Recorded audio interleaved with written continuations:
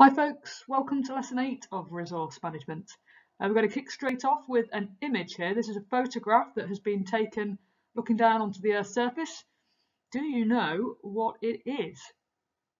Think about that for a second. It's pretty spectacular. It's not been made up, it is real. These in fact are irrigation circles. In other words, farmers have watered the land using sprinkler systems, and that is the pattern that has been created. When I did a quick Google search on irrigation circles, that's what came up on Google Images. So these are all real photographs, and I mean, having flown over some of these areas of the world, it is pretty spectacular looking out the windows and looking down.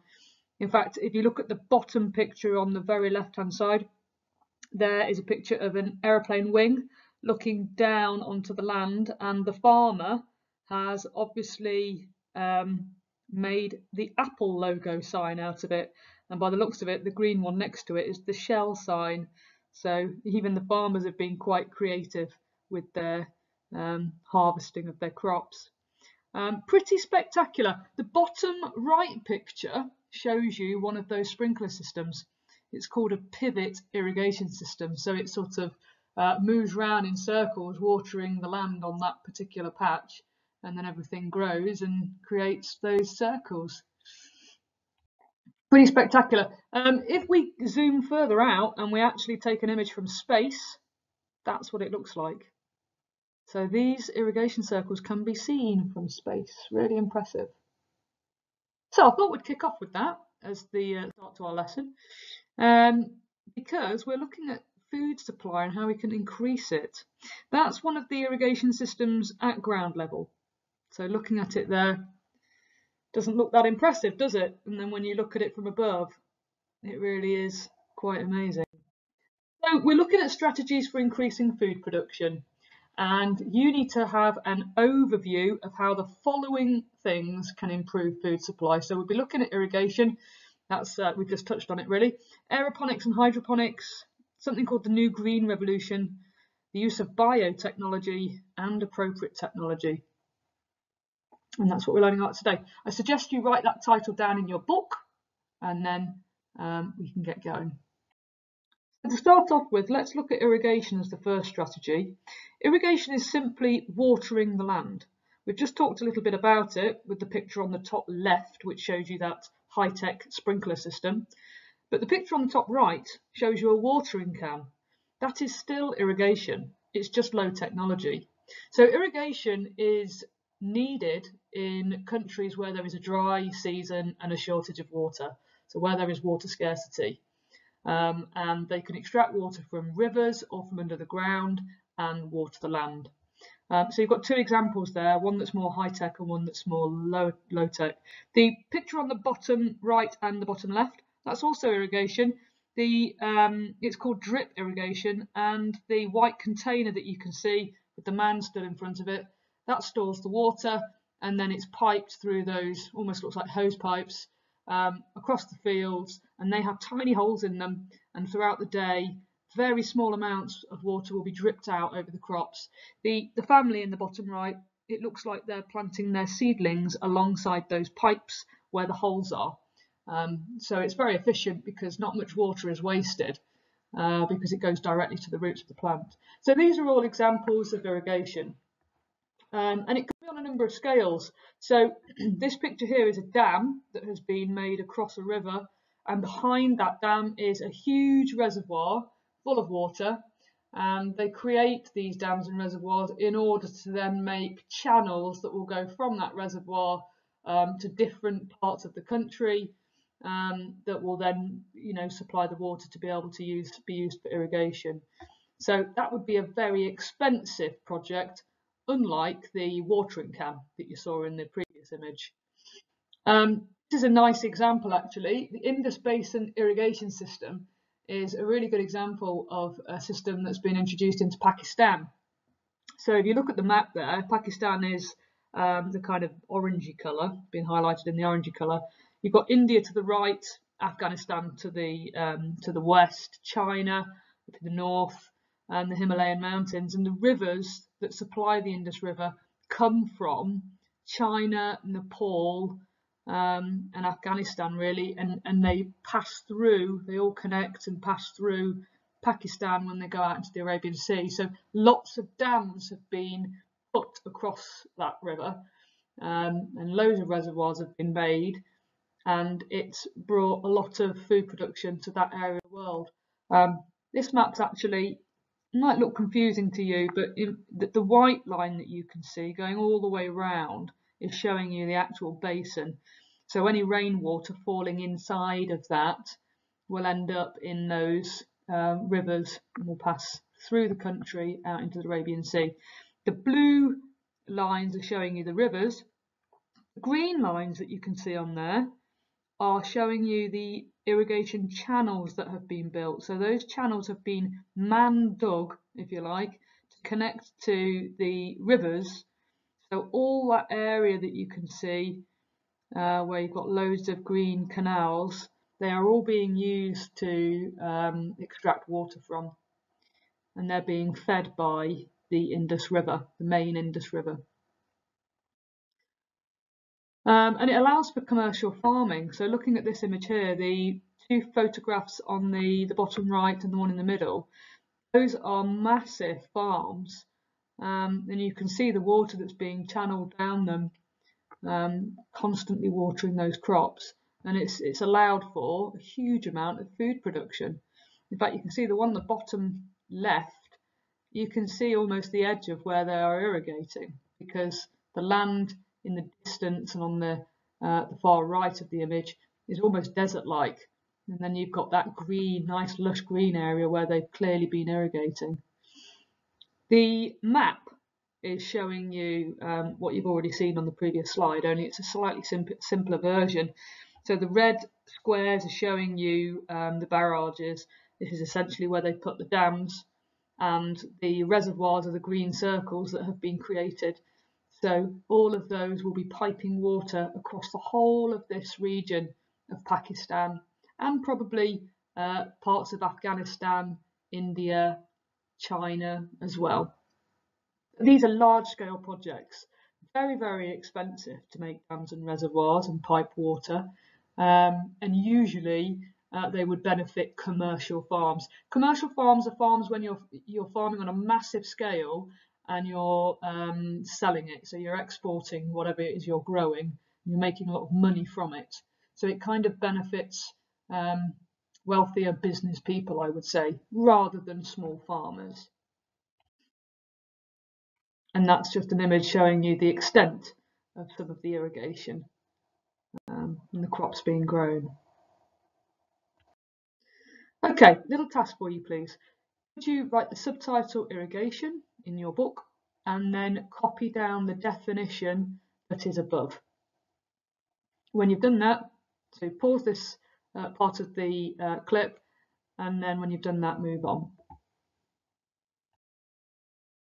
Okay, so you've got the general idea of how irrigation works. Now let's look at a real life example. So we're going to focus on Senegal, which is a country in Africa, and they have set up an irrigation project in order to be able to water the land, to be able to grow more food. And as you know, many African countries have a food deficit, so it's essential that they can boost production for the future. What I'd like you to do is pause this slide, go to the YouTube clip using the link as shown, watch the clip and answer the 6 questions that you can see there in front of you, and the answers to those questions I have put right at the end of this video. Once you've done that, move on. Another strategy of boosting food supply is something called aeroponics and hydroponics, and this really blows my mind because I can tell you now that you can grow a lettuce in 24 hours using this kind of technique, which is just incredible, really. I mean, if I asked you to go and grow a lettuce in your garden, you might be looking at a couple of months if you're going to start from growing the seed and harvesting the lettuce, and you'd be out there watering it and, you know, hoping for warm conditions, ideal for growing. But to actually be able to grow one in artificial conditions in 24 hours is simply incredible. The Japanese do a lot of hydroponics and aeroponics. So what is it? The definitions tell you there what it is. So aeroponics is growing plants in an air or mist environment without the use of soil. So the image on the bottom left is showing you plants stacked up vertically, and they are the roots are dangling through holes, and they are totally open to the air. And in this greenhouse, they will be spraying a constant mix of, it's very, very fine mist of water, and in that water will be the perfect concentration of nutrients that those plants need. And so they're literally taking it out of the air and growing, and they'll be growing probably under artificial lighting as well, which tricks the plant into thinking that it's daytime even when it's nighttime, so they can constantly be growing. Very, very clever. Hydroponics is very similar. It's a method of growing plants using mineral nutrient solutions in water, but without soil. So they'll be sat like the top picture that you can see there. In those pipes, there will be a layer of water. It'll have perfect amount of nutrients in it, and the plants just simply sit in that water and grow. There's no soil needed. Because, I mean, really, when you think about farming in the UK, the reason we plant things in the ground is because the nutrients are in the soil. But if you can create a water-like mixture of perfect nutrients, perfect concentration, then they can be contained in these pipes and they can feed the plants. It's very, very efficient. A little experiment for you. If you were to go into the garden and I don't know, snip one of your mum's best plants and put it in a little cup of water on the kitchen windowsill, you would probably notice after about a week or two, you'd start to see roots growing on the bottom of the tip. And you could probably continue to grow the plant in a cup on the windowsill just with water, and maybe adding in a little bit of like a plant growth mix, and you wouldn't need any soil. It's incredible. So a little tip for you. You could always give that a go. Right, task. Could you please write the subtitle aeroponics and hydroponics? Copy down those two definitions. So you'll need to pause this slide, and then when you've done that, unpause so we can move on. Right, I'd like you to watch both of these clips. They're only a few minutes long each. It talks through it in a bit more detail and probably better than I have. So listen to each of those clips and answer the following two questions. One, I want you to be able to describe how it works to increase food supply. And two, create two columns in your book, an advantages and a disadvantages, and see if you can listen out for the different advantages and disadvantages of these methods. You'll get some from the clips. You might think of things yourself as well, so put those down. And if you are really interested, you could do a little bit of research online to see whether you can find even more advantages and disadvantages. All the answers to the questions and my ideas will be at the end of this video. Another way of boosting food production is biotechnology. So you could write that down as a subtitle and write the definition out. To explain what it is, I think actually if you look at the photographs, it tells you quite nicely. Look at those bananas, picture at the top left. The ones on the right hand side are showing you a genetically modified way of making bananas, and the ones on the left haven't been genetically modified, and so it looks like they are rotting slightly. The photographs of the carrots at the bottom, you've got wild carrots on the left hand side that have been grown. They have not been modified in any way. And the ones on the right have been. That's what you're used to buying. Nice and look like good shape, don't look diseased at all, look really healthy. We've got the tomatoes. You've got a picture of a non-genetically modified tomato and one that has been. And I think instantly the question there says, what's the difference? Well, you can see the difference. One's a lot bigger than the other. So again, that's a way of boosting food supply. You've got the corn, top right. The picture at the bottom, that's the one that I'm sure you'd choose to eat. Well, that's the one that's been genetically modified. The one above hasn't. And the tomatoes, the picture of the 3 sets of tomatoes, that's showing you ordinary tomatoes after 10 days, then after 20 days, and then after 45 days. And look what happens to them, the rate of deterioration. You certainly wouldn't want to eat those. Whereas the gene silenced ones have been genetically modified. So even after 45 days, they look quite edible, don't they? So these foods have been genetically modified, and interestingly, the bottom right picture, which shows you the carrots, that tells you that 80% of our food that we eat has been genetically modified. And that's basically what biotechnology is. It's modifying food so that we can grow a bigger yield, we can change the way it tastes, we can change the way it's we can make it pest resistant, so it doesn't, so diseases and pests don't damage it. We can make it tolerant of really cold conditions, so it can still grow in the cold. We can make it tolerant of hot conditions and of dry conditions. We can change and manipulate the plant in order to grow as efficiently as we want. Anything in life can be, anything that's living in life can be genetically modified. Even animals can be genetically modified. And we can do it with food as a way of boosting production. It's actually quite controversial. Some people would say, you know, that we don't really understand the disadvantages that it can have on the environment and on human health, because obviously we're eating it. So it's quite controversial. And in the UK, we don't tend to genetically modify what we grow. However, as you know from previous lessons, we import a lot of our food from other countries, and they do genetically modify.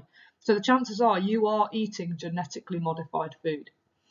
Okay. So what I'd like you to do is listen to the clip, as you can see there with the link. And again, I want you to describe how it works to increase food supply and list the potential advantages and disadvantages. You could add these advantages and disadvantages onto your previous table by just ruling off and writing a new little subtitle of biotechnology and adding in there. So pause this slide, do that activity, and then move on. Next strategy is using technology to boost food production. But it's important that you understand what we mean by technology, because it has to be appropriate to the people that are using it. And when we think of technology, these are some of the things that might spring to your mind. So laptops, mobile phones, tablets, music systems, games, different software components, robots, the internet, Bluetooth, all of these things we consider technology. You know, technology in your kitchen, like fridges, freezers, washing machines, dishwashers, things that require power and have been made by or invented by very clever people to make our lives easier. And to an extent, that is what technology is. Technology is science or knowledge put into practical use to solve problems or invent useful tools. That's what technology is. All of these things you can see are high technology. They require a lot of knowledge and they require energy. And if they break, somebody needs to be able to fix them so that we can continue to use them. Let's look at farming technology, because that's what we're focusing on. Again, these are examples of high technology for farming technology. Some of those things on these images, I can't even tell you what they are. We've got the sprinkler system at the top right. I'm not quite sure what the photo on the top left is. It's some sort of you know, gadget that's doing a job and doesn't even require a person. It looks like it's solar powered. It's some sort of robot. Same with the image on the middle left as well. That's not being worked by people. It's obviously some sort of robotic. So is the picture in the middle. This could all be the future of farming, and you know, in the future. Middle right, same again. We've got something that's airborne there, watering the land. Bottom picture, the combine harvester. We're a bit more familiar with those. and aeroponics and hydroponics, as talked about previously, on the bottom right. These are all really, really high-tech pieces of equipment. They cost thousands and thousands of pounds to buy.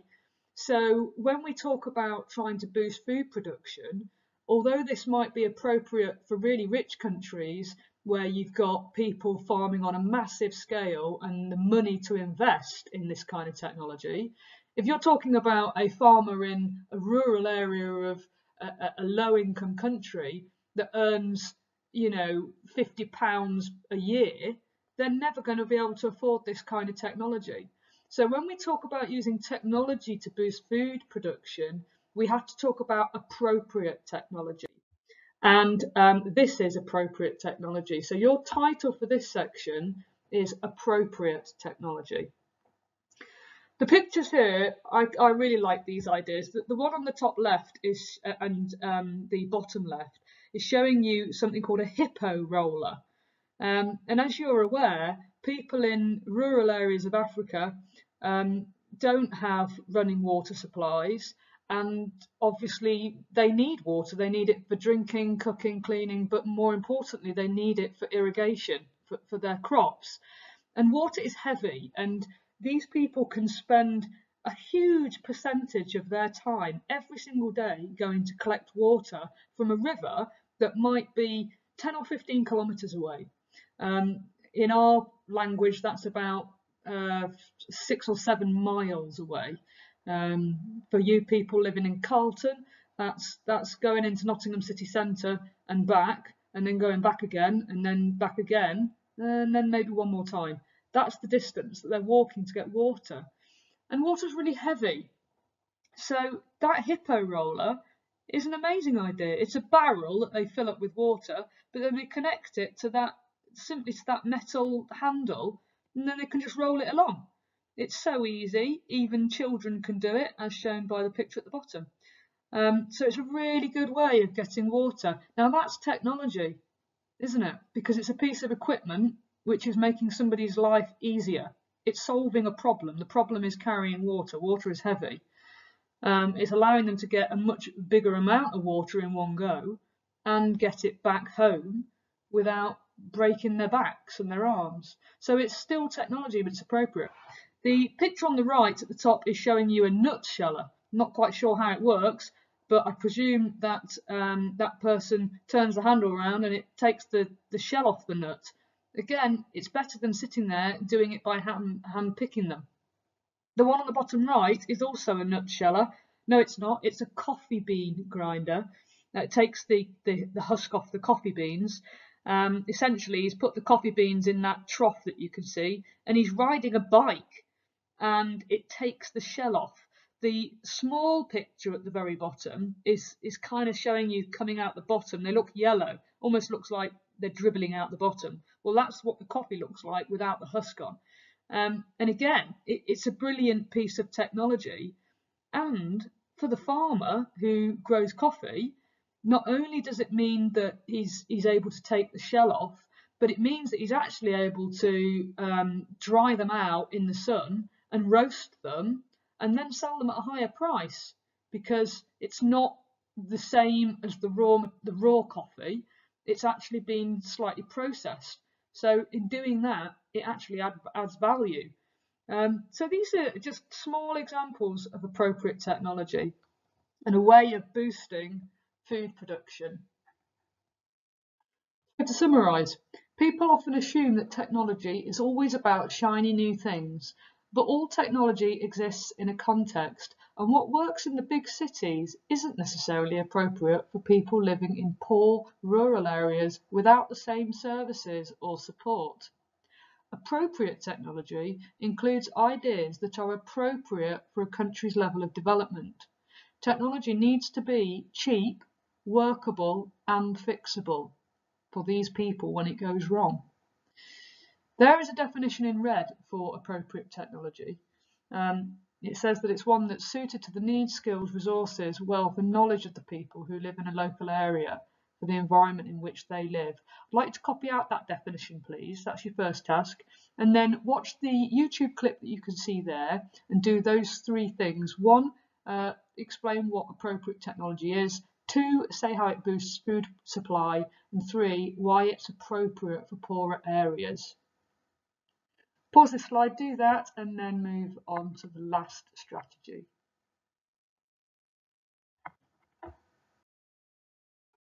Last strategy to look at is the new green revolution. Before we talk about the new green revolution, though, you probably need to know about the original green revolution. The bullet point there tells you all about it. The term green revolution was first used in the 1950s and 60s. It described farming using modern techniques such as using machines, chemicals, and new strains of plants in order to boost food production in poorer areas of the world. So this was to try and avoid starvation.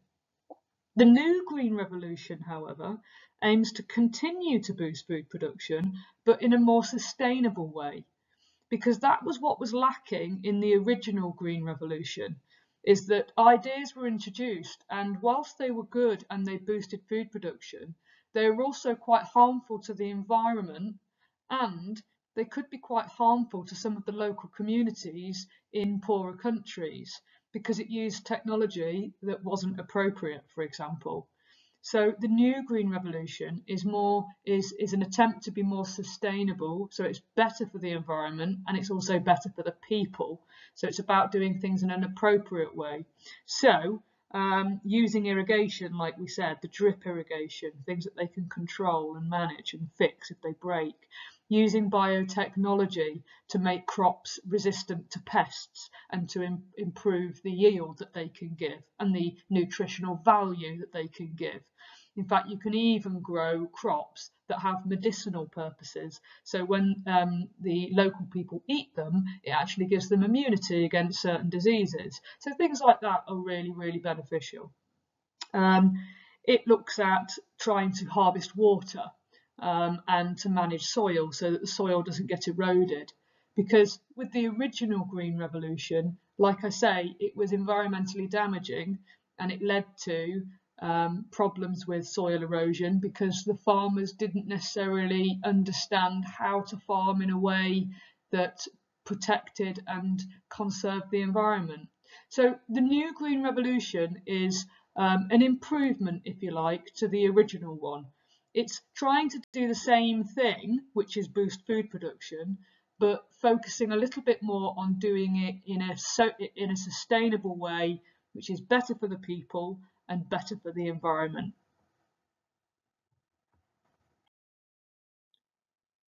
To finish today's lesson, I'd like you to have a go at a 6-mark question. So you should spend about 8 minutes on it, no more than. The question is, explain how food security can be improved. Now, you've just looked at about 6 strategies.